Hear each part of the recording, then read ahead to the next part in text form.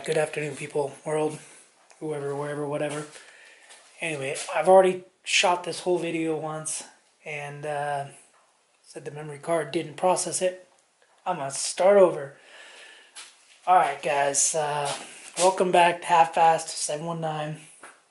Anyway, got called into work last night around 10 and today's Monday. So I took 10 hours of rest for a DOT driver, 10 hours. You get 10 hours of rest after work. So yeah, we took 10 hours of rest. Me and the guy who bought my 2012, we got called in, we worked, and got to sleep in till about 10 o'clock this morning because we didn't get home till about 3:45, 4 o'clock. Anyway, so the kid and me were out here tinkering with his bike. As you can see, I put new levers.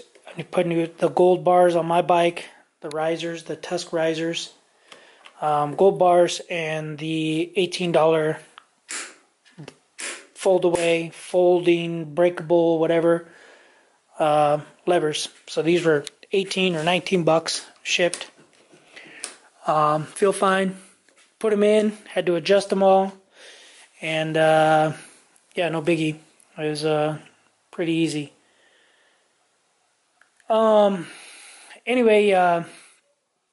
So Saturday, the guy who bought my 2012, he went to his local bike shop because our local bike shop is a bunch of morons, and yeah, I called him.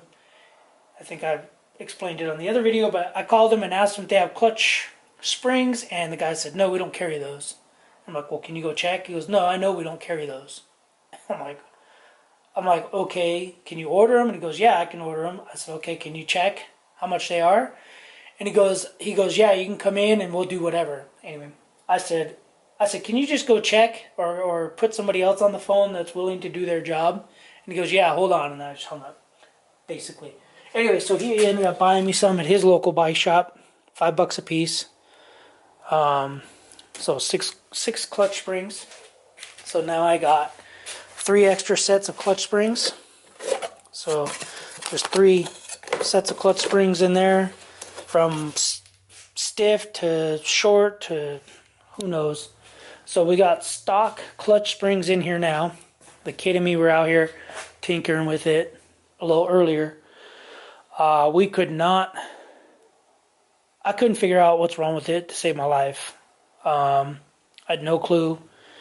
So backstory, we did clutch basket, new clutches, fibers and steels, new pressure plate, new, where did that piece go? New clutch lift lever, I guess that's what this is called. Goes right here. We did a new, so this is OEM Honda. The clutches are Wiseco, the clutch frictions and the steels, and the clutch basket is Wiseco, and the springs were Wiseco. So now it's got factory Honda clutch springs, Honda little lever, lift lever. The rod is factory stock because I can't find any that are brand new. Everybody's back ordered, and I can't find any new ones. So, but it doesn't look damaged. So we changed the springs about 4 times this morning or today, and did not make a difference at all. We changed it back to the stock, to the old lift lever. Didn't make a difference. We took this apart, put a different bolt in it with a full shank instead of a full threaded shank on the bolt. Figured that was causing binding. I adjusted this. I played with it forever. I even put a longer bolt in here to try to rotate it, the geometry. I lubed the heck out of it. They sell a cable adapter that you can lube. Basically, your cable goes into this little adapter, the hose goes in, into this top or bottom hole right here, and you spray it, and it builds pressure, basically collapse around it. Had that thing for, I don't know, 20 years. Anyway, we did all that, did everything, and still, I just told my kid he's just gonna have to deal with it. So I was tinkering with it. So I took it all apart again, the cable. I took the cable out and was playing with it, and it was making a noise right down in this area. You see, these are all factory bends, and keep in mind this is a Motion Pro clutch cable. There's no kinks in it. There's one little kink right there, but shouldn't affect anything. So I said, you know what, let me just stick the stock one back in, and look what we got. Oh, two finger clutch action. Burp, burp, burp, burp, burp. One finger a little stiff, but definitely two finger. So this is why we have Motion Pro sticker upside down on the stand, because that's been fighting me. I've spent, I don't even know, 40 bucks, 60 bucks, 80 bucks, basically 80 bucks on parts trying to figure this out. And I guarantee the whole time it was just this Motion Pro clutch cable. But it feels fine. Like, it goes in and out just fine. But somewhere in here it's,